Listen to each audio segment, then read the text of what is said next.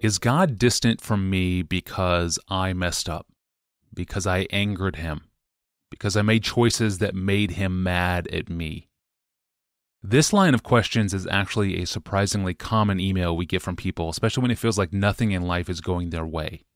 The question comes in today from a listener named Kristen. Dear Pastor John, I'm writing to you because I'm very concerned that I have lost God forever.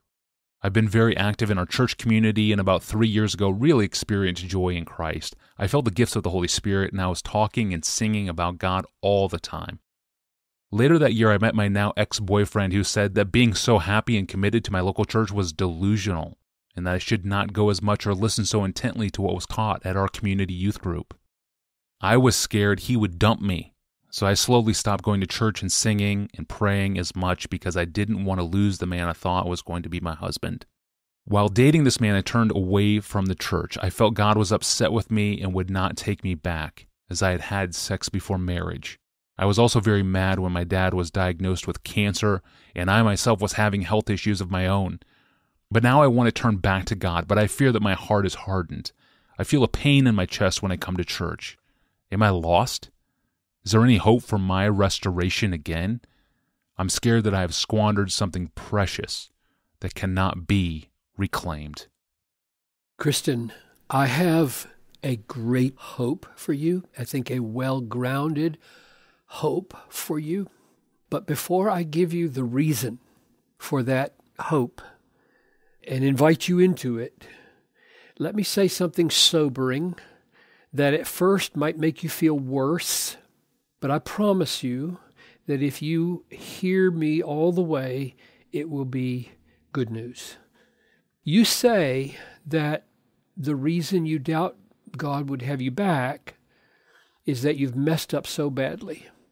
Sex outside marriage, left the church, got angry at God for your dad's cancer, and all that is right. You're right. That's terrible that you did that. But you describe your previous condition as spiritually strong, active in your church community and experiencing joy in Christ, feeling the gifts of the Holy Spirit, talking and singing about God all the time. Now, what I want you to do is consider the possibility, which I think is probably the case, consider the possibility that your spiritual condition in those good years was not as good as you think it was. You were having many religious experiences, church, joy, gifts, singing, but when it came to the actual obedience, where you had to choose between the value of Christ and a boyfriend leading you away from Christ, you chose the boyfriend. Your situation was like the Israelites, Deuteronomy 13, verse 1. If a prophet, not to mention a boyfriend, arises among you and gives you a sign or a wonder that comes to pass, and if he says, let us go after other gods, and let us serve them, you shall not listen to the words of that prophet or that boyfriend, for the Lord is testing you to know whether you love the Lord your God with all your heart, with all your soul. So in a sense, I am making matters worse for you, right? This does not feel good, I'm sure. You failed that test. You chose the false prophet over Jesus. But let me tell you now why this may be really good news for you. You interpret the last years of your life as a terrible departure from a close walk with God. And I am suggesting that the Lord may be doing in your life something very different. I'm suggesting the Lord is not, in these years, allowing you to lose a close walk with God, but rescuing you from a phony walk with God. You got that? You might have to listen to what I just said over again. I'm suggesting that what's happened in the last months or years, I can't remember how long you have in mind here, He's not allowing you to lose a close walk with God, but rescuing you from a phony walk with God that was very religious, but not real. If you loved Jesus so little that a boyfriend was more important than Jesus, you did not have a close walk with God. Whatever it was, God wrecked it, right? He wrecked it. And now, through the miseries of that wreckage, He has awakened in you a heart, a new desire for Him. And He's not inviting you back to the old kind of joy and singing and church life. No. The kind that concealed a heart that was ready to commit idolatry as soon as the boyfriend came along. He's got something way better planned for you than that. He's rescuing you from that fakery. God is not restoring that. Something so weak and so superficial it couldn't keep you out of a unbeliever's arms. He wrecked that and then spared you. He spared you from marrying that man. God is doing something far deeper and better than that. He is aiming, this is my interpretation now of what He's doing. You have to test this to see if it's of God. He is aiming at a deep, strong, doctrinally sound, Christ-exalting, Bible-saturated, unshakable, new you. Not a return to the old religious you that sells Jesus like a Judas for a 30-piece silver boyfriend. Kristen, I can hear you saying, whoa, those are tough words, Pastor John.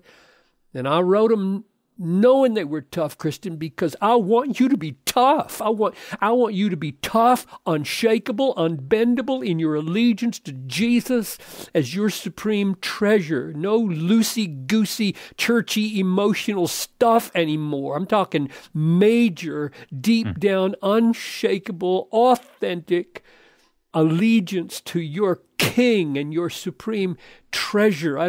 I'm not interested in making you feel soft right now. I want you to be tough.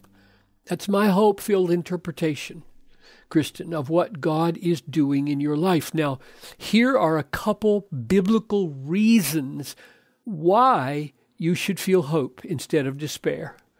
The pain in your chest at church will, I think, go away when you take hold of these truths and knock Satan over the head with them. So I'm going to suggest that you read, and this is risky, the 16th chapter of Ezekiel. It's very long, 63 verses. It is a horrible depiction of unfaithfulness between Israel and her husband, God. It portrays God giving her over. He gives her over to terrible, horrible judgments. But don't stop reading, Kristen. Don't stop reading till you get to the last 5 verses. They come as a staggering, absolutely astonishing act of gracious forgiveness. I'll read them to you.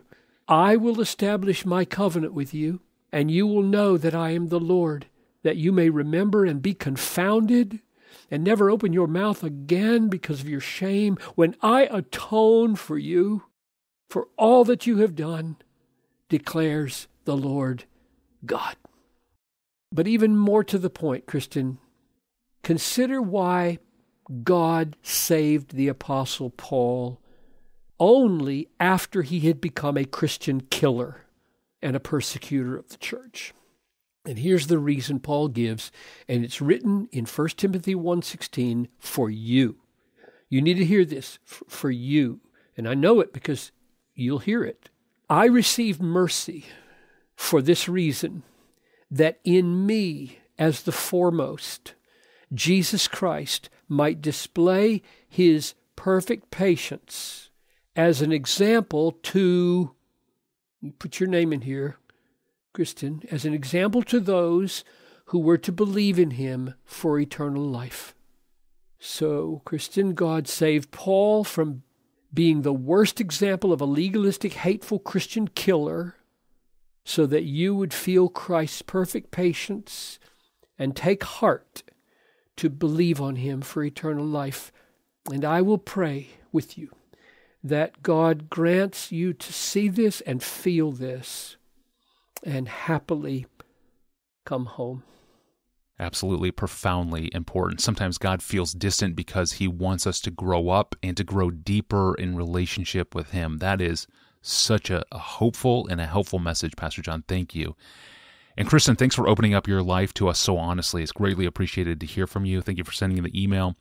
And thanks for listening and supporting this podcast. You can stay current with the Ask Pastor John podcast episodes on your phone or your device by subscribing through your favorite podcast catcher. And of course, you can search our past episodes in our archive and send us an email of your own, even questions about why God seems so withdrawn from your life. And what is he doing when he does this? You can do that. You can ask the hardest questions all through our online home at desiringgod.org/Ask Pastor John. Well, I believe next time we're going to talk about the high-power men who have been caught recently in sexual allegations from women. Of course, I'm talking about Harvey Weinstein and Kevin Spacey and Louis C.K. and Al Franken and Roger Ailes and Roy Moore and Bill O'Reilly and Garrison Keillor. It's on the left and the right. It's liberals and Democrats. It's from Hollywood to Minneapolis to D.C. to New York City. It's politicians and entertainers. And Pastor John, I think it'd be good for you to debrief your thoughts for us. What should we take away from all of this? What should we learn? And we're going to do that next time on Friday. Until then, I'm your host, Tony Reinke. We'll see you then.